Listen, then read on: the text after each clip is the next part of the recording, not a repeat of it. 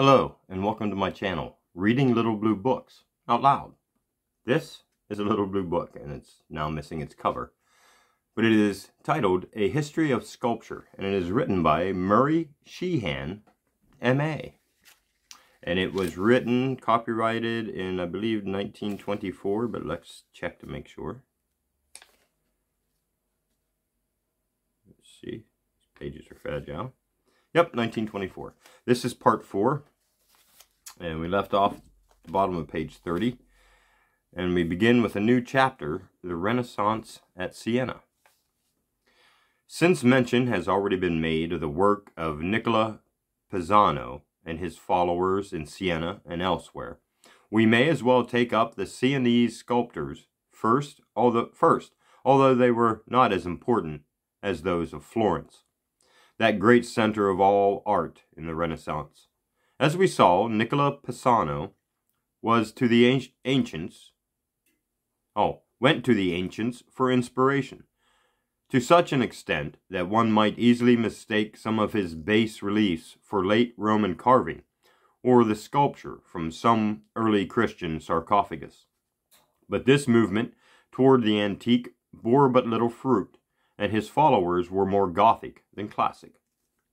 About a century after the death of Nicola, however, Jacopo della Quercia was born in Siena, 1374 to 1438.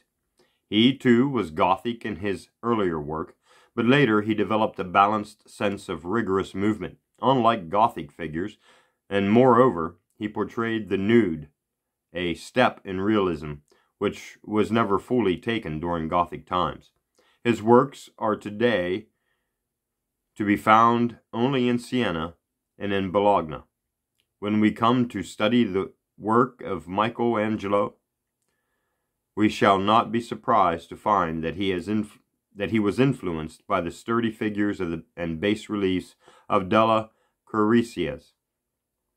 There were other sculptors in Siena during the Renaissance, but they need not stop us here. The Renaissance at Florence. Now we enter into the very stronghold of the Italian Renaissance, where the majority of its masterpieces in sculpture were created, and where they remain to this day. Thus, although its supreme paintings may be seen in scores of museums all over the world, one must journey to Florence to see its greatest statues, and the trip is worth the making. Personally, I should change the old adage and say, see Florence and die. It will be remembered that Andrea Pisano made a pair of doors for the baptistry at Florence. These were finished in 1336 and were distinctly Gothic in ornament and in the general feeling of their composition. 100 years later, the Florentines wished to add another set of doors to their baptistry, and for this purpose they instituted a competition in which took part not only della Quercia, but also Brunelleschi,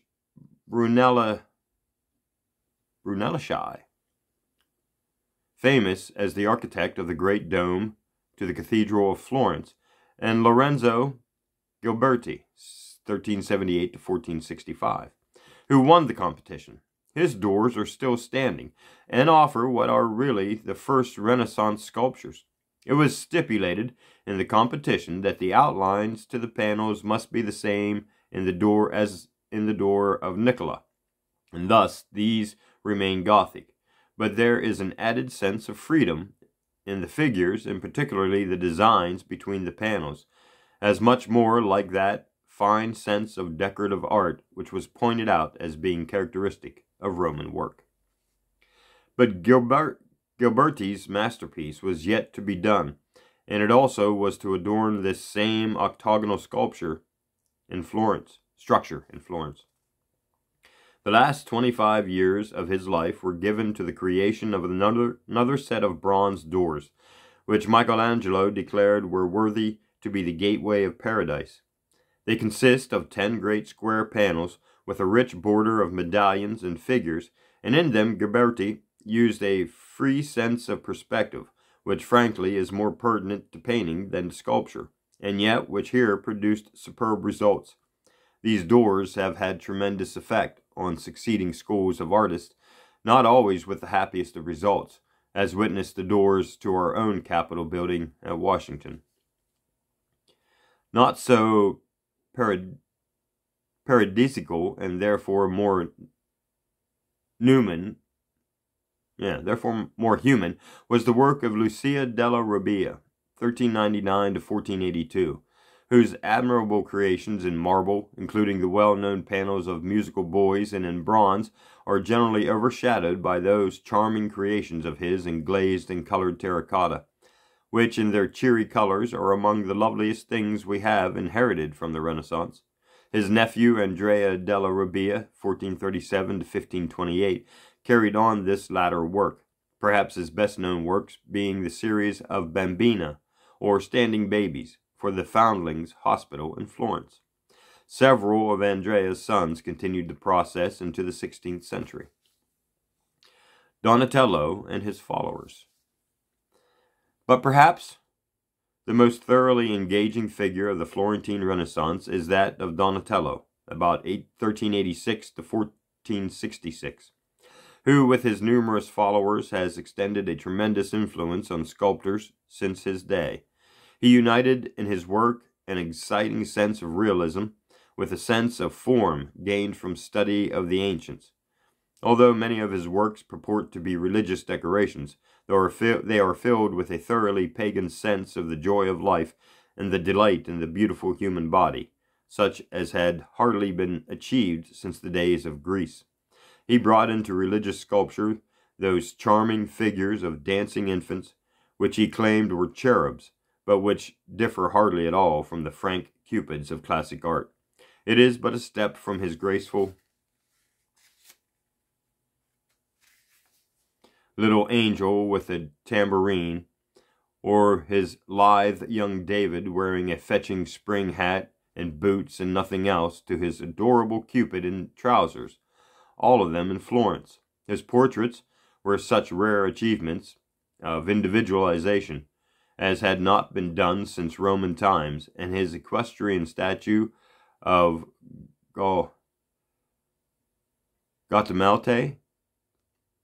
Gattamelate in Padua was the first great statue on horseback since classic times. That Donatello was capable of sacrificing the merely graceful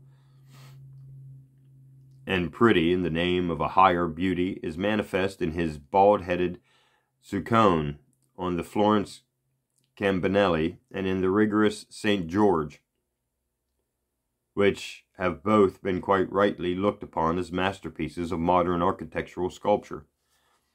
Here he enters into a stark realism that is truthfulness in the highest sense, whether we admire the subjects or not. They hardly seem the handiwork of the same man that could devise the elegant architectural features of the Florence choir loft, replete with classical detail. Among the followers of Donatello was Desidero di Settenanio, 1428 to 1464, with some beautiful small reliefs, statues, and busts, principally depicting the same child types as delighted his master Donatello. He, too, must be studied in Florence, where are also several very fine architectural works, such as tombs, etc. Verrocchio, 1435 to 1488, was another follower of Donatello, equally great as painter and sculptor, to have been the teacher of Leonardo da Vinci and Lorenzo di Credi, and others besides, painting such works as the lovely Virgin in the National Gallery in London, would have brought him undying fame, even if he had not created what is by many considered the greatest equestrian statue in the world, La Colonnade in Venice.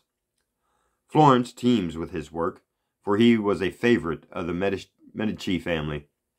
His almost cocky figure of David in the Bargello in Florence shows that he had caught the same secret of vivacity which makes Donatello the hero of most modern sculptors. Every inch of these works seems alive and quivering. Mino da Fiesole, 1431 to 1484, was the creator of some of the most beautifully chased architectural details of his time. These included tabernacles, tombs, etc., in which classic elements were combined in what has come to be known as a thoroughly Renaissance manner. As a matter of fact, the influence of Mino in this direction was very great, since he worked in Rome as well as in Florence, and thus in the following century his sculpture continued to exert its power, when Rome had become the great artistic center through the influence of the popes. Benedetto da Majano, 1442 to 1497, had the same architectural power as Mino, as in shown by his masterly pulpit in Santa Croce in Florence, and he showed perhaps even greater power as a figure sculptor. The altar of the church in Monte Oliveto at Naples is considered his masterpiece, although perhaps together with most of his fellow followers of Donatello, most people will feel the greatest attraction toward this his wonderful portrait bust. The same holds true also of the other notable names among this group. Antonio Rossellino, 1427 to 1478. Next chapter, Michelangelo. And now we must leave the blessed 15th century of the early Renaissance and tackle the 16th century of the high development of Renaissance sculpture. Even as we found that the early Renaissance was centered around three main figures, Ghiberti, Della Robbia, and Donatello, not to mention the pre-Renaissance dawn of Nicola Pisano, born a century too soon. So here in the later epoch we shall also have three great names to conjure with. The first of these is Michelangelo Buonarroti. Boy, I'm butchering that last name. 1475 to 1564. Generally known by his first two names, Michelangelo was painter, poet, and architect, as well as sculptor, as witness his sonnets, his superb paintings in the Sistine Chapel, and his constructive work on St. Peter's at Rome. But he looked upon himself as sculptor, and always signed his name with that occupation affixed. His earliest well-known work was the Pieta in Rome, showing the Virgin with the dead Christ lying across her knees. This he finished when only 23 years of age, and at first the authorities would not believe that so young a man could do so great a work. And it is hard to realize that this masterly depiction of the dead body was the work of a youth. We get a totally different feeling here from the sweet peacefulness of the earlier Renaissance. There is already a hint of that dire sorrow and troubled spirit that marked all the later work of Michelangelo, as though he were struggling to express the inexpressible, attempting to cope with terrors that were too big for him. This sorrowing mother with the lifeless body of her son in her lap is more poignant than any work of the century which was just closing and marked the entrance into the new era. The tremendous David was finished in 1504, when Michelangelo was still under 30, and then he plunged into the two great commissions which, with his painting, filled the rest of his tormented life, and which he was destined to see unfinished at the time of his death. These were the tombs of Julius II in Rome and of Medici in Florence. The vast majority of his works were meant to enter into these two structures. The heroic Moses in Rome and the two slaves in the Louvre are the best-known figures from the former project, while the statues of Giuliano and Lorenzo de' Medici, with the four recumbent figures of day, night, evening, and dawn, are all that reached even partial completion for the latter. In the Academy, in the Bergello at Florence, you will find partially hewn blocks of marble from the hand of Michelangelo, in which we find still further evidence of the tortured soul that manifested itself in all his work, both painting and sculpture. Tremendous power is present in all of these, unfinished as they are, but a power that could not work itself through to full fruition. Boy, that's a hard word, fruition. The man had early been influenced by the sturdy work of the Jacopo della Quasseria in Bulgaria, by Donatello, and by antique statues which the Medici family had gathered at Florence. The group of the Laocoon, that frenzied masterpiece of Hellenistic sculpture, was discovered during the lifetime of Michelangelo and exerted a great influence on him, who also was interested in depicting the human form and the toils of suffering. Never, perhaps, have there been united in one man such complete mastery of technical means, with so little self-mastery of the spirit. The serenity which we found to be the distinguishing mark of the Greeks of the great 5th century BC is totally lacking here, which accounts perhaps for the fact that today Michelangelo is by most people felt in a more personal way than it is the work of the classic Greeks. The 20th century possesses little of serenity.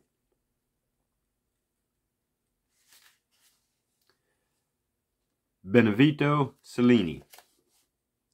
The second figure of these later times was Benvenuto Cellini, 1500 to 1572, goldsmith, bronze worker, adventurer, and diarist. Of the most engaging figures of the Renaissance, ornate and opulent in his rich work in gold, enamel, and jewels, which he wrought into some of the most exquisite ornaments of the Renaissance, for the delectation of kings and princes, among them Francis I of France. Cellini took over into his bronzes something of the same feeling. His masterpiece, the Perseus, in the Loggia del Lanzi at Florence, shows a delicacy of proportions and a fineness of finish, which strictly speaking belongs to the more minute art of the worker in precise metals rather than in the creator of bronze. Donatello had been the first to employ the metal for the presentation of nudes since Roman times, and his David, mentioned before, had much of his same delicacy of treatment, although his Judith, standing just next to the Perseus in Florence, shows that he could work in a more solid manner. The Perseus stands on a marble base, also the work of Cellini, which shows his sense of Renaissance detail to perfection. In 4 niches at the base and 4 small bronze figures. The whole forms one of the most thoroughly pleasing works of art of this time. The same spirit is evident in the work of Jacopo Sansovino, 1487 to 1570, best known for his exquisite figures in the Loggetti at the base of the Campanelli of St. Marco in Venice, with which it was destroyed when the tower collapsed in 1902.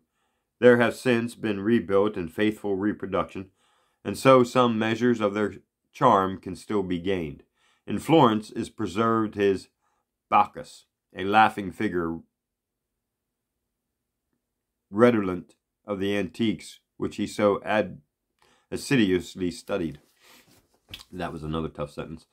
Giovanni da Bologna.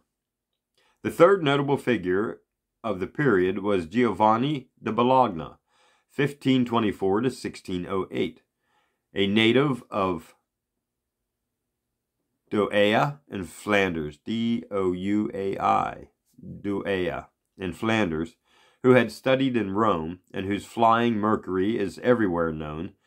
It was cast in bronze, as were his great fountains in Florence and Bologna, although he worked also in marble, notably the 2 vehement groups of the Rape of the Sabine woman and Hercules and Nessus in the Loggia in France. He was the last great figure of Italian sculpture, which sank into a decadence in the 17th century, from which it has never really revived. Pardon me. Thus, we may say that in 2 centuries, Italy had swung from Gothic sculpture to the height of the Renaissance, and was then ready to topple into downward tendencies. The 15th century had seen the radiant charm of the early Renaissance with Ghiberti, Donatello, and Della Robbia at the forefront. The 16th century witnessed the heyday of classical influence with Michelangelo, Cellini, and Giovanni da Bologna as its main lights. And as far as Italy is concerned, the rest is pretty much silence. And I think we'll stop there and we'll pick up with the next chapter called the French Renaissance. All right, everybody. Thanks for listening, and we'll see you in part 5.